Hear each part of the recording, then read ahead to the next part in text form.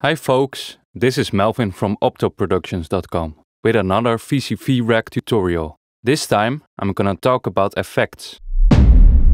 I'll start out with the delay, which comes bundled with VCV rack by default. After that, I'll show you a cool spring reverb module by Befaco.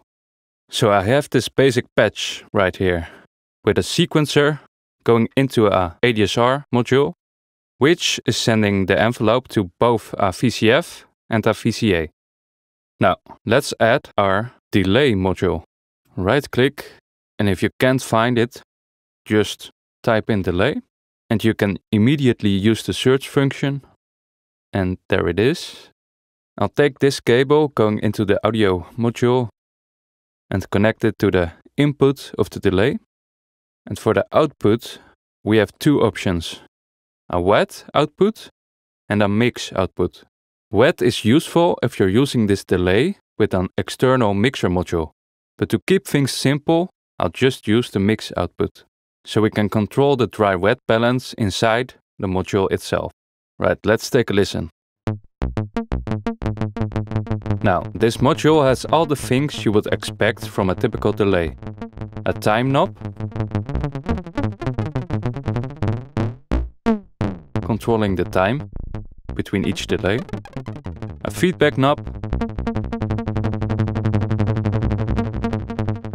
a tone knob, which is basically a low pass if you turn it to the left, or a high pass if you turn it to the right, and a mix knob.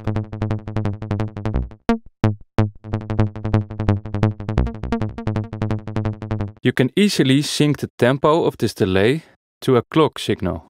Since I already have a sequencer running with a clock, I can just patch another cable by holding Ctrl or Command and connect it to the clock input.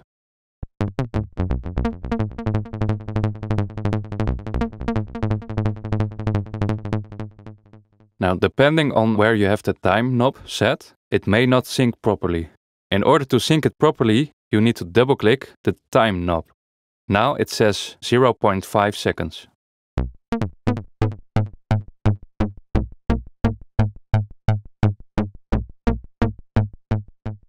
Now the delay follows the clock signal of the sequencer, but it plays the same rhythm. So if you want to change the delay to double time, you just need to halve the time. So 0.250 seconds. Right click to enter exact values. Let's try that. Or you can halve it again, of course, to get 16th notes.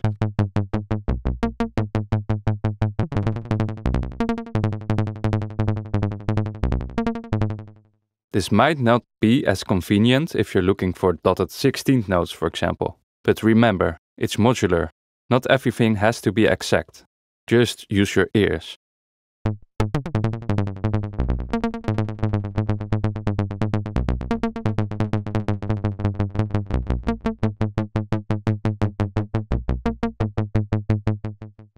Now the fun starts by checking out the CV controls.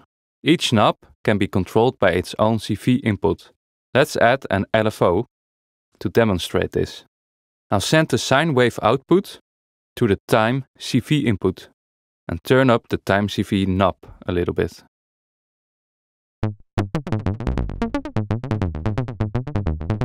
Now if I slow down the LFO a little bit, and maybe turn down the CV a little bit, you can get some pretty interesting rhythmic effects. Alright, let's check out the feedback control.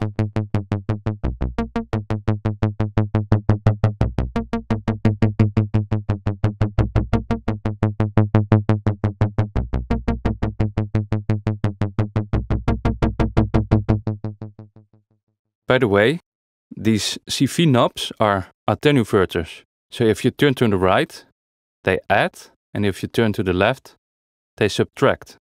The tone CV input is pretty straightforward, but it can sound very musical.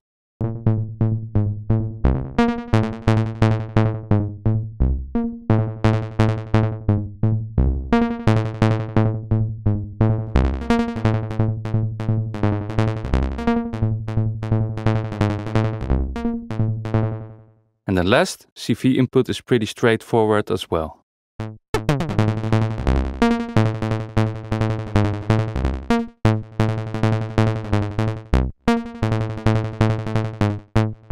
Now let's try to use the other LFO outputs to see what we can come up with.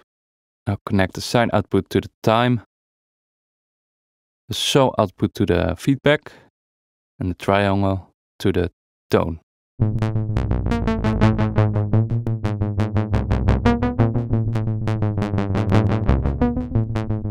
Alright, easy peasy. Now imagine what it would sound like in stereo. Here's a patch with 2 delays set exactly the same. Now check out what happens if I connect the LFO output to the time CV input of the left delay.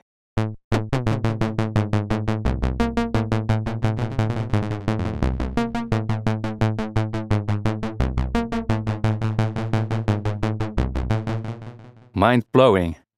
Nah, not really, but still very powerful. Alright, let's add another typical effect, a spring reverb. Right-click and look for spring... Oh wait, we don't have a spring reverb. VCV Rack doesn't have a spring reverb by default, but luckily, if you go to the Library tab and click on Browse VCV Library, you go to the website where you can browse through hundreds of modules by third-party manufacturers, including software emulations of real physical modules. Some modules are paid, but most of them are free. Let's use the search bar and type in Befaco. Press enter. Befaco has a ton of modules, including a spring reverb. Simply click on the Add button, and now all Befaco plugins will be added to your library.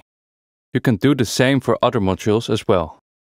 Simply click Add, and now if you go back to VCV Rack, to the library, you'll see Updates down below. Now you need to click on Update All.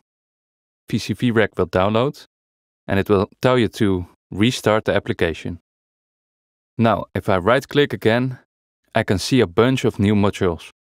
Now let's look for the spring reverb. And there we have it. This module has 2 inputs. Input 1 is a dry input, which can be used with a big dry-wet control on top. And input 2 is a wet-only input. Let's take the mix output from the delay and connect it to input 1. Then we'll connect the mix output to our interface. Now, if you turn up the slider, you'll hear a typical spring reverb sound.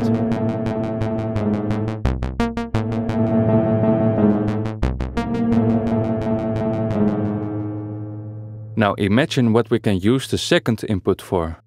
We also have a wet output.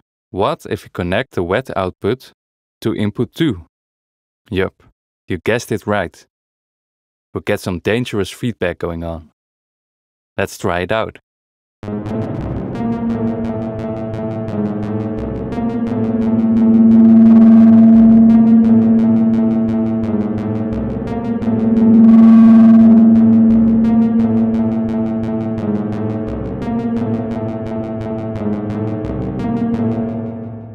We can use the built-in high-pass filter to change the sound of the reverb.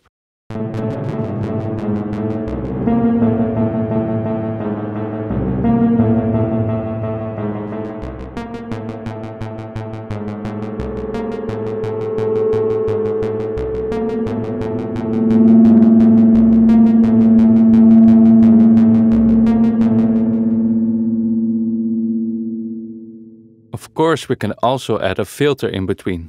Let's try that.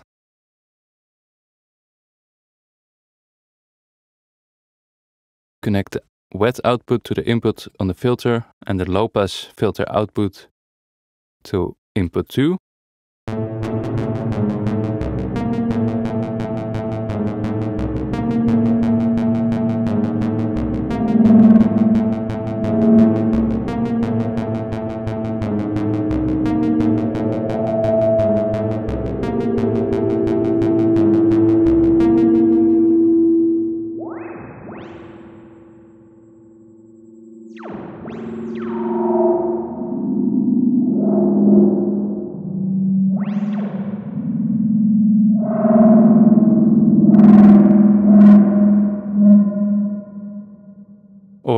we can add an LFO and send it to the CV input number 2. This will create some random feedback effects.